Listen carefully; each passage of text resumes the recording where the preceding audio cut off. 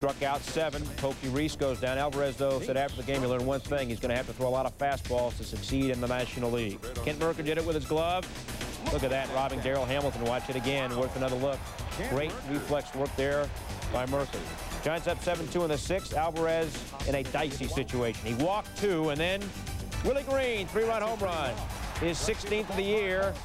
Now 7-5. Giants up 2. Roberto Hernandez also acquired from the White Sox, his Giants debut. Eduardo Perez grounds one. Hernandez tries to backhand it, can't hold on. Hernandez would stay in the game. Next man up, Reggie Sanders, been troubled by injuries all year, but here is 2-run home run, his 10th of the year. It's now 8-7. Giants holding on. They're up 1. Lenny Harris up 8-7 in the 9th, 2 out. Rod Beck in, and JT Snow tags out Harris to end the game as the Giants hang on to win 8-7. Alvarez the win, even though he gave up 5 runs and going out. 16 miles per hour at Wrigley Field. The balls were flying out all over the place. Todd Zeile, 3-run home run. He drove in 4, his 22nd home of the game. 7-0 Dodgers. Todd Hollinsworth, 3 for 5, drives in 3. Here, Mondesi scores. Zeile's going to try to score. We have a developing situation at the plate, and Zeile is in there. It's 10-1 LA. Hideo Nomo gives up a 2-run home run to Sandberg here. 6th of the year for Rhino. Nomo gave up 3 homers in the game, but the next man up, Nomo strikes out Ray Sanchez. He struck out 7, and the Dodgers win at 13-9. Nomo gave up 7 runs, still got the win, his first since July the 11th. 20 hits for the Dodgers, who have won 7 straight. The Dodgers and Giants are in it. Kevin Pokovich, a shot to left. Bichette fields it. Jason Kendall tries to score from first. Bichette, for some reason, throws to second. Run scores. Pirates up 2-1. Top of the 4th, Rockies down 5-2. Bichette's at the plate. Hits a hard grounder to Joe Randa. Diving stop. Punts once. Fires from his knees. And Bichette is out barely. Top of the 6th, tied at 5. Runner on 3rd. Nefi Perez, the bunt towards first. No one covering. Perez safe. McCracken scores. Rockies up 6-5. Bottom 7, same score. Kevin Young, Thursday's hero. Bloop single to right. Jermaine Allensworth scores. 6-all. Larry Walker, solo home run here with a game tied at 6 in the 9th. Solo home run makes it 7-6 Rocks. Second home of the game for Walker, 32nd of the year. Looking for some action. Bobbles a grounder, but quickly recovers and makes the play. More Tatis, this time on Matt Williams. And look at that, foul territory, the long throw. Great play. Top of the 8th, 5-4 Rangers. Bases empty for Williams. Long home run to left. Second of the game, 25th on the year. We're tied at 5. Later in the 8th, 2 runners on for Omar Vizquel. Single to center. Jim Thome comes in to score. Indians take a 6-5 lead, and they go on to win 8-5. Homers also in the game for Ramirez, Thome, and Fernandez. The Indians grounder to Pat Mears. And Mears makes the play. Bottom of the 4th, Derek Jeter. The Mears bobbles the ball. Whoop. Jeter is safe. Floodgates would open for the Yanks. 2 batters later, Bernie Williams just off the DL. First game since July 14th. He had 2 hits. This is a double. 5 runs would score for the Yanks in the inning, and they go up by the count of 5-0. Newest Yankee, Pete Incavilla. Yankee debut, he went 3 for 4, single to right. Yanks would add 3 more in this inning. In the 6th, they go on to win 8-3. Yanks get 5 in the 4th, and he Pettit the win, even though he did allow a career-high 13 hits and 8 guys there. Slocum and Timlin. Spolarjack made the trip to Milwaukee as well. Ken Griffey Jr. in the 1st against Cal Eldred. Cal Eldred take 2. Dave Nilsson with the great grab. Jeremy Burnitz, man on second, gone. 2-run homer, his 17th of the season. 2-0 Brewers. They scored 6 runs in the 2nd. Mariners D, better than their pitching. Matt Miski's bloop to right, robbed by the sliding Jay Buhner. Brewers had an answer for Griffey's line drive in the 4th with a man on first. Nilsson is there to the unassisted DP. Junior could not believe it. Brewers win at 8-3. Cal Eldred take 3, gives up 2 hits in 7 innings.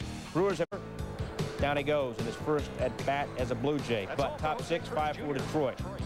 Cruz again, gone with a man on. His 13th home run of the year. Just like that, the Jays are up 6-5. Top of the 8th, Cruz again. strikes out for the 3rd time in the game. Bottom 9, Jays up 7-5. There's the new closer, Kelvin Escobar, beat out Timlin. On for his 6th save, James Orlando. Miller with a fastball, and Duncan flips to first for the final out. And the Jays win it by the final score. Brown, he had 7 Ks through the first 3 innings. Down goes Jeff Blouse. Bottom 4 bases empty. Michael Tucker in the field. Edgar Renteria was the batter. Catch or not. It was initially ruled a trap. Tucker says, I caught it. Eventually, the call is ruled an out, and that was actually a good call. Next batter, still no one on, Sheffield. First career homer against Maddox in 31 at-bats, 13th of the year. Marlins up 1-0. Top of the 8th, bases loaded, 1 out, tied at 1. Chipper Jones grounded to second. Renteria gets it, but he's off the bag. Keith Lockhart scores, but Lofton's called out at home for going out of the baseline, so the Braves are up 2-1. Lofton, don't count that run. Bottom 8, runners on first and second, 2 outs. Devon White, base hit off of Wohlers. Run comes in to score, and it's now tied at 2. We go to the top of the 12th. Pitcher Dennis Cook comes in as a pinch hitter. He's 3 for 3 on the year as a hitter. Jim Leland must know something we don't, because Cook can hit. Greg Zahn's on third, and he comes in to score the winning run. Dramatic victory for Florida. 3-2 over the Braves in Biggio. What in the world is he doing? Bobby Valentine says, what do we have? Biggio into that deep cloud. We don't know why. Did it work? Well, Biggio would end up flying out. Bottom of the 5th, Astros down 2-1. Biggio in the normal stance. Normal stance working. 2-run home run, his 15th of the year, and the Astros go up by the score of 3-2. Bottom 9, 2 out. Throws down 1. Gutierrez grounds to third. Alfonso too low. Bagwell scores to tie the game at 4. 10th inning, it's 5-4 Mets. Alfonso says, I'll get even here. Doubles to left. 2 runs come in to score.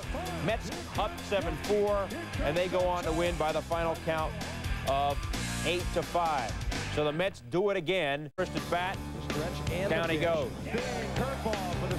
Top of the 6th, 2-0 Phils. 2 out. Delano DeShields on third. McGuire up again, and he grounds out to third as Scott Rowland makes the play. Bottom 7th, 2-1 Phils. Mickey Morandini on first. Venice against Greg Jeffries. And that's a base hit. Morandini scores all the way from first, and the Phils go on to win by the final score of 4-1. The Cards now have lost 4 in a row. McGuire 0 for 3 with a walk. 2 RBIs for Jeffries. The Phils have won 4 in a row.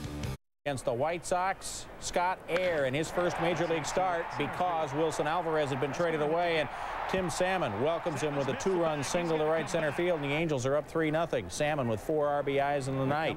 Top of the 4th, 2 on, nobody out. Bell facing Alan Watson, rips it, but Dave Holland snares it, dives to the bag, and gets Robin Ventura. And Watson gets out of the inning unscathed. Bottom of the 4th, 1 on, 2 out. Darren Erstad against Air. Erstad crushes it deep to right. The 2-run homer, his 11th. The Angels up 6-0. 6 runs, 6 hits, 5 walks off Air, and 4 1/3. Top of the 7th, Watson facing Dave Martinez.